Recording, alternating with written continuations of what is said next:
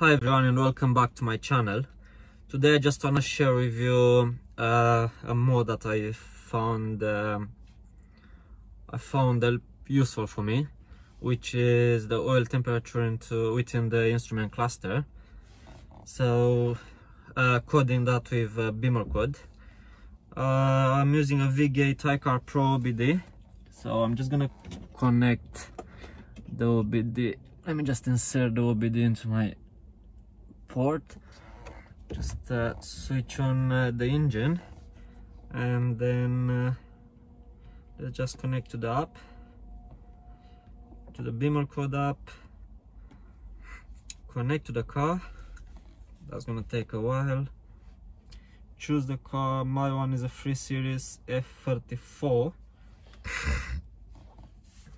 and that's gonna take a while to load up to the car.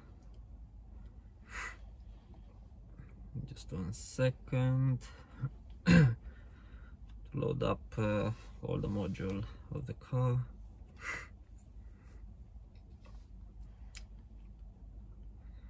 Yeah, just make sure you have all the lights and everything off while you're into the accessory mode,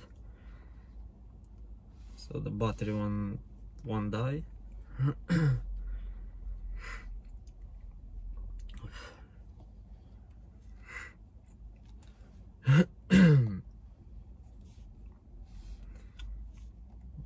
So yeah, it's loading up now.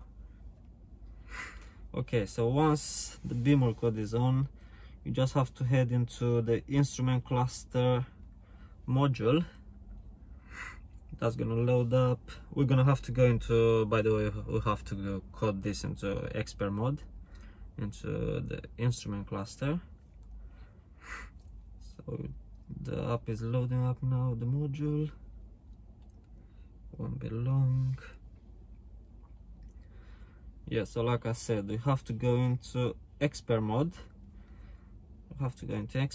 And then the easiest way for me is just to type in instead of looking.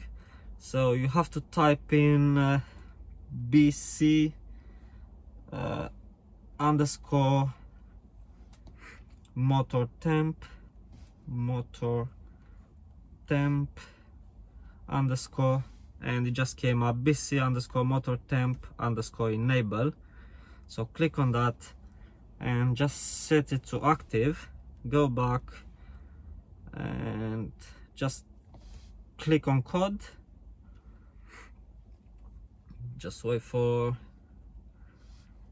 the app to code it. There's gonna be a few lights coming up on the dashboard, but the app is gonna clear up everything. Okay, restarting the ECU. Coding successful. Just press OK. Then we just go back from here, disconnect from the car, disconnect, and then all you have to do now, you have to go into the, let me just switch